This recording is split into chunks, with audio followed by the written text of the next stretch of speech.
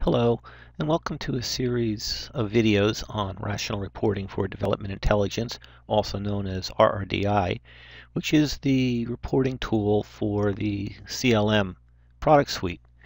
This is the first part of a three-part series during which we're going over an overview of what RRDI is and a detailed demo of how to install it. So as I had said, the goals of these videos are to provide an overview of RRDI, basically what is it, show how it integrates with CLM, and then do a complete installation demo that will span 3 videos actually that shows the complete process start to finish. We'll also be running that with CLM. They'll then run CLM reports using the money that matters data, and to do that I have CLM RC5 already installed. Okay, quick overview of RRDI. RRDI is an optional component to provide reporting for CLM. We originally released it with the previous CLM release, 3.01, that was in June of 2011, and that was with RRDI 1.02. It uses Cognos BI for reporting, and it's basically available with no additional license or cost. You just need the CLM license, and it's an optional download off of jazz.net. And it's used, or what it does, is report on data in the CLM data warehouse that the CLM products maintain. Now, a little bit techie here, the layout of what RRDI looks like. You have your RTC products, your CLM products, RTC, RQM, and RRC on the left. They have an application and their own database repository. Data is extracted from those products via a web operation, namely an HTTP GET operation. So it pulls it over the web, and this is done by the CLM data collection jobs that are controlled by the Jazz system. That data ends up in a data warehouse, which consists of 2 distinct layers: the ODS, or operational data store, which is a relational system that contains the detailed data about individual work items and such as that. Data is also moved into star schemas, which are pre-aggregated metrics. So you can do trend reports, things like that, historical reports, without going back to the original data, because a lot of the metrics there are pre-calculated. And this is what RRDI reports off of. It contains the Cognos components, and it also has its own content store database, which is used internally by Cognos. We'll set that up, but then you never really deal with it again. So that's sort of a quick overview. Now, what we'll be showing here today is version 2 of RRDI, which is brand new. It's being released with the new CLM 4.0 versions. It contains Cognos 10.1.1, which is the current release out of Cognos. It supports both 32 and 64-bit WebSphere. This is an improvement over the previous one, which was only the 32-bit WebSphere. So we've added 64-bit. Supports new platforms, some later versions of Red Hat, SUSE, and AIX.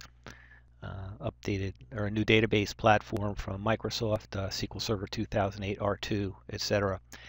And what we'll be focusing on a lot in here is a totally new install and configuration process, which is designed to greatly simplify what it takes to get the system up and running.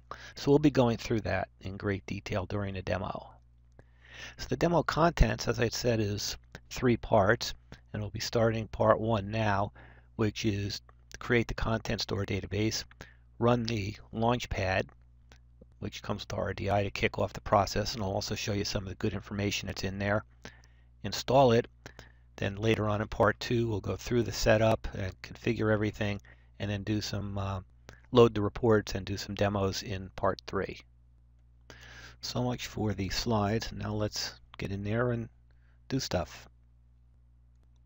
So the first thing I need to do is create the content store database, as I had said. So I need to connect to the system I'll be doing the install on.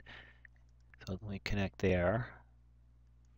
And I want to log in as my database administrator.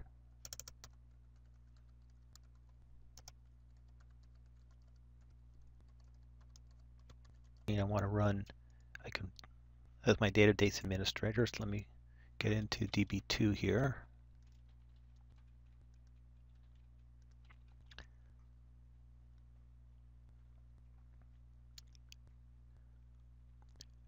Okay, so I've already got the data warehouse I'm going to use because that was created when I installed CLM, but I do need to create a new database for use as the Cognos content store, and that will be called RICM. Okay, and then we can take all the defaults and just click finish. So as you can see, my database is successfully completed. So what I have to do now is set some properties in it. So let me go configure parameters. And what I need to do is change this lock timeout value to 240. And also set the application heap size to 1024 or 1024. Okay, so that's done, and then for that to take effect, I've got to stop and restart the database.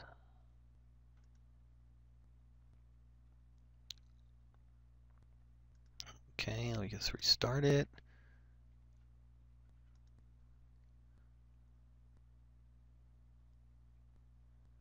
Okay, so we're all set there, and we're done with this. And that's the operation we have to do as a DB2 admin. So I've logged out of the system as DB2 admin, so now I can connect back again as a regular user to do everything else. So let me remote desktop and connect.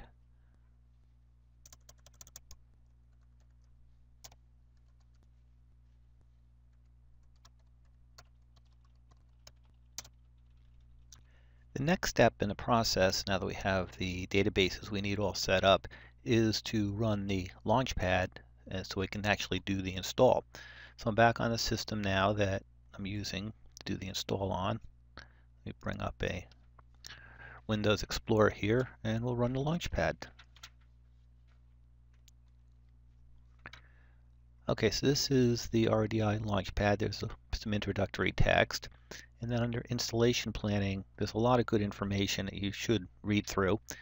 Architectural overview with some links to the documentation in the information center, things you need to know, prerequisite information, and I'd especially like to point out this collect information prior to install page, because this is a list of really what you need to have before you get into the installation and especially the setup of RRDI.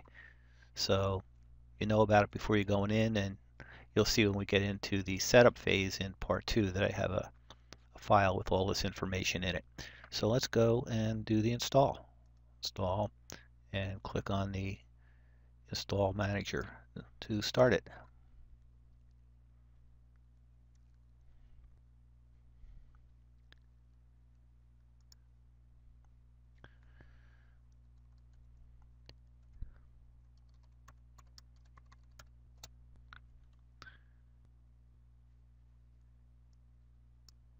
Okay, so you see we're going to import us right into the right place, and you see we'll be installing version 2 of Rational Reporting for Development Intelligence. And as we go through this, you'll see it's generally going to be a click-through process. Okay.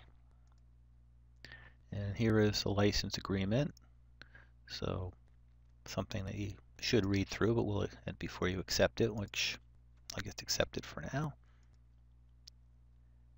And okay, verify the package group we're being installed in a default place. Also, you notice here we have an architecture selection, 32 or 64-bit. Installing on a 64-bit machine, but what this really deals with is the version of WebSphere application server that you have.